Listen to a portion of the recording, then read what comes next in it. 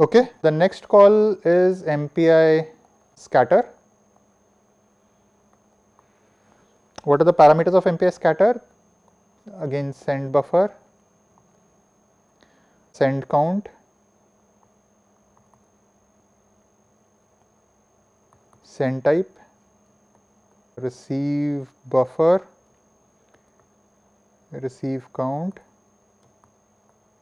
receive type, and route and communicator. Okay. Let's say that you have data A, B, C on processor 0. In most of the examples, I typically end up taking rank 0 as the root, but any rank can be the root, right? So don't assume that it's only processor 0 which can be the root. Okay, so what happens at the end of scatter? So this is the buffer with P0, this is the buffer with P1 and P2. So at the end of scatter, if root is rank 0 and this is the buffer it provides, then at the end you are going to have B over here and C over here. Okay. So when would you want to use MPI scatter? So typically, in a master slave kind of a setting, there's one processor which is like maybe reading a file or reading what is the work to be done and distributing it to other processors. When it has to distribute the data to other processors to compute, it would typically do a scatter, right? It would scatter the data to other processors, they would do their work and then come back, right? And the obvious question is, how would they come back? Well, they come back using a call called MPI gather, right? This is analogous to MPI scatter. It's exactly the opposite. Same set of parameters. So if you have these arrays,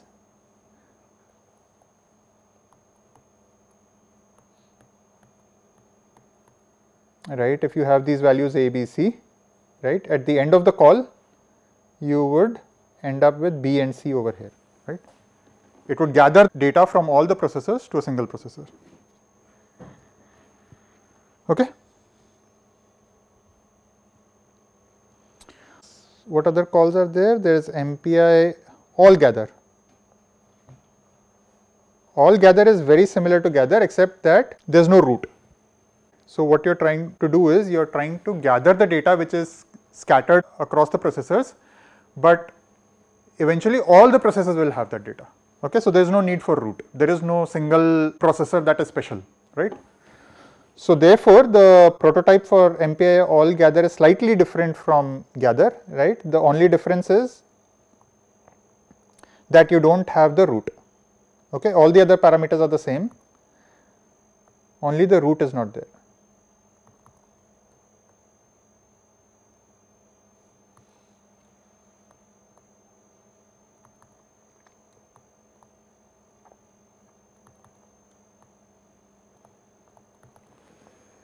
Okay. Let me step back and point something out, right? This is important, that in these calls, for simplicity I have just drawn everything together, but actually what happens is that the send buffer and the receive buffer are separate. Okay, that's why unlike other calls, you will see that in scatter, gather, all gather and so on, there is a separate buffer for send and separate buffer for receive. Why is that? Because the data is not as large as what you have over here, right? You have like 3 elements over here, but here you only have 1 element and 1 element each. So why would you want to allocate 3 data elements, right? Why would you want to allocate more memory? So to draw this actually correctly, right, what would actually happen is that this is scatter.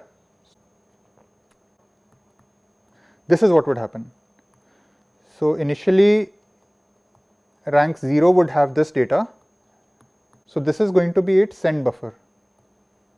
Right, this is the send buff, and rank 1 and rank 2 will point to their receive buff,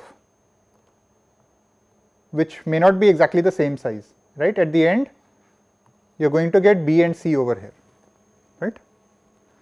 Okay. What happens in MPI all gather? Let's discuss this with separate send and receive buffers.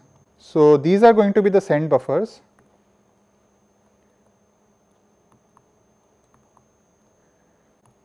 And there is going to be A here, B here, C here, and you have separate receive buffers. Now in this case, in case of all gather, the receive buffer is going to be much larger than the send buffer, right? Because at the end of the day, you have to have the data from all the processors, right?